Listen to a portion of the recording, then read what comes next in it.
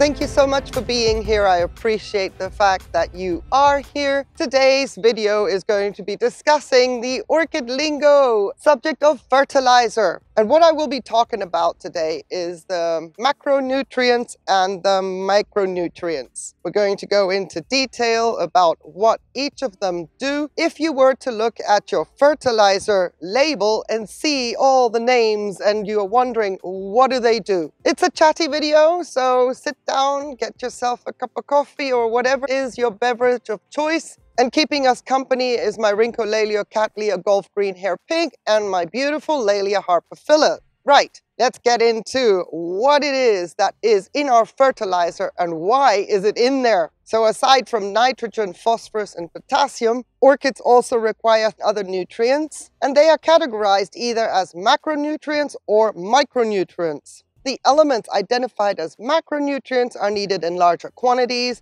while micronutrients, also known as trace elements, are only needed in small doses.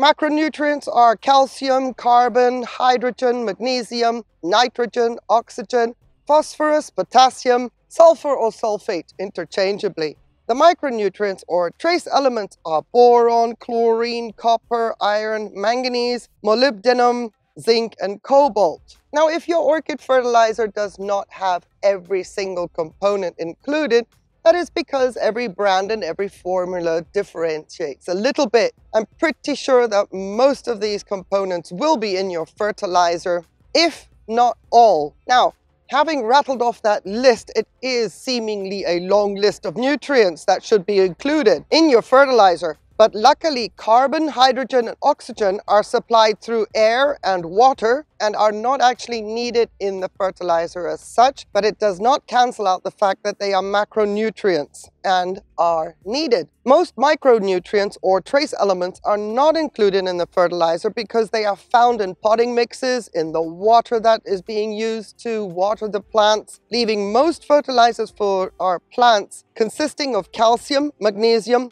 nitrogen, phosphorus, potassium, and sulfate. Here's the kicker though. Those of us who are using reverse osmosis water, rainwater, or any filtered water like zero water, also inorganic media, we need fertilizers that contain these micronutrients as well, because everything in our growing method, the water we provide, the inorganic media we are using, you could consider them empty of any form of elements that our orchids need. It's not the correct word, but I would actually say it's sterile. Let me get into the macronutrients now, and let's talk about what each of them does for our orchids and why we need them.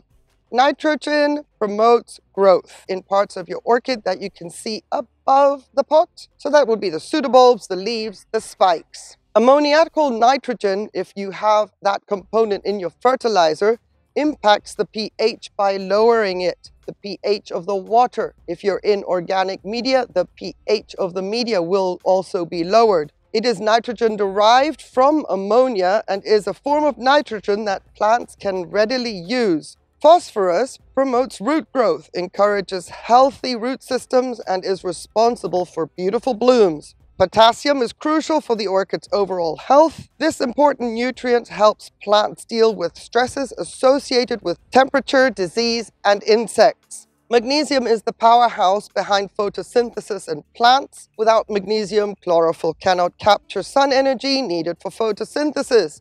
In short, magnesium is required to give leaves their green color, and in plants, magnesium is located in the enzymes, basically in the heart of the chlorophyll molecule. It is used by our orchids for the metabolism of carbohydrates and in the cell stabilization.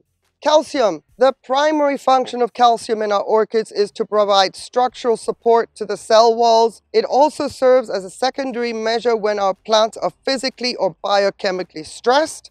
Sulfate, together with nitrogen, is essential as building blocks for protein and the formation of chlorophyll, which once again permits photosynthesis, through which our orchids produce starch, sugars, and other compounds. So that pretty much covers the macronutrients and their function, what they are good for.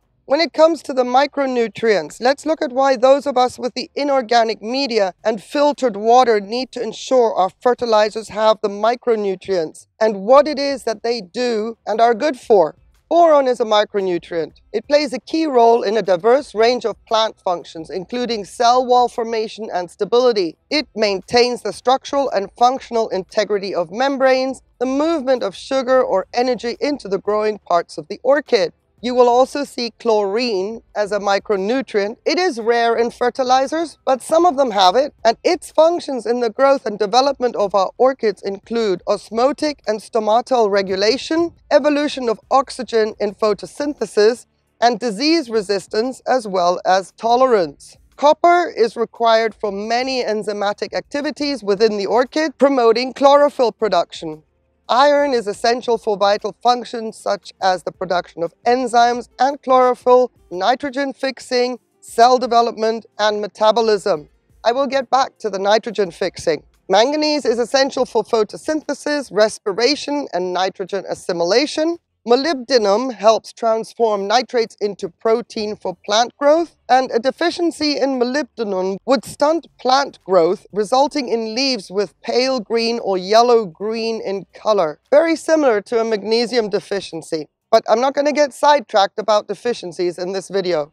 Zinc promotes cell growth, and a fun fact, much like its uses for us humans, it promotes wound healing. Cobalt slows down the older part of the orchid's aging process, also known as retardation of senescence. And cobalt is essential for nitrogen fixation. So we're back with the nitrogen fixation. But nitrogen fixation applies to all our orchids because by definition, our orchids are nitrogen fixing plants. And defining nitrogen fixing plants are those whose roots are colonized by certain bacteria that extract nitrogen from the air and convert or fix it into a form required for their growth, also known as epiphytes. So cobalt and iron, super important for our epiphytes, essential for the function of nitrogen fixation.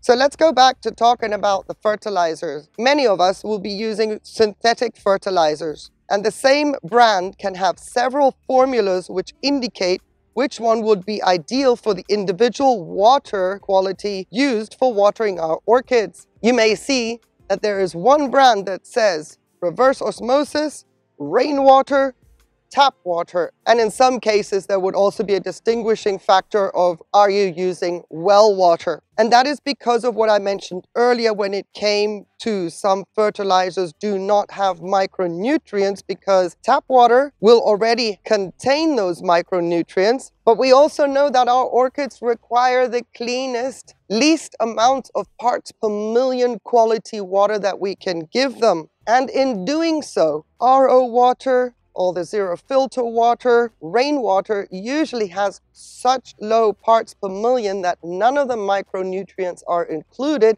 and that is why synthetic fertilizers will make sure that you pick what quality water you are using, and then they will send you the fertilizer that matches the quality of water you're using to compensate that your water may not have any micronutrients in it, and for that reason there is a distinction between the different water types and the different composition of nutrients in that fertilizer. Having said all that, always remember our orchids do not need a lot of fertilizer. Their metabolism is super slow. When we talk about the micronutrients, the trace elements, when you look at the percentage in your fertilizer, the percentage is up to 1/100th of a decimal. So it's not like we need to go scrambling and finding all these different elements to supplement, which is a completely different video. Fertilizer for orchids can be balanced.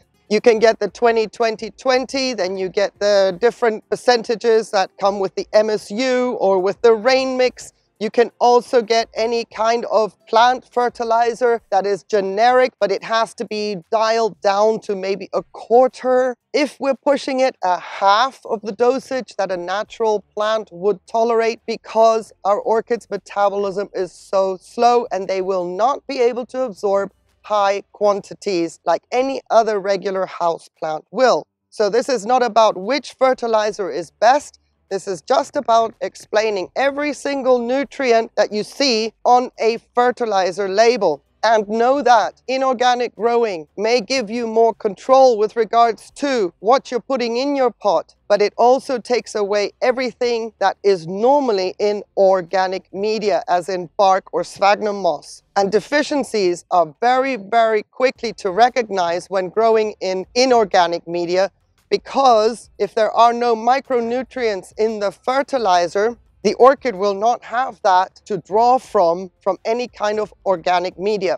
Let me know in the comments if this was of help. Personally, I'm not a chemistry buff myself, but the minute I got my orchid collection together and started growing in inorganic media using RO water, I was very, very quick to find out what it is that I needed to do to provide the right kind of fertilizer for my orchids, which took me down the rabbit hole of what does each of these components do and why do I need them? And I thought I would share that with you today.